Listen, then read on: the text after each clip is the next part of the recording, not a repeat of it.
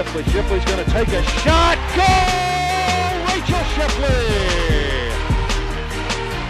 From about 22 yards out with 25-20 left in the first half to Castleberry. Castleberry with a free run, gets the shot off. Goal! Texas A&M! Kim Castleberry from about 10 yards out. No real advantage going one way or the other. Young sets the ball down into the kick. Score! Texas A&M! Young sent the ball in. It came back out. Pat Clavijo was there to clean it up from about 15 yards out. That's her second goal of the year. Actually, the first goal of the year.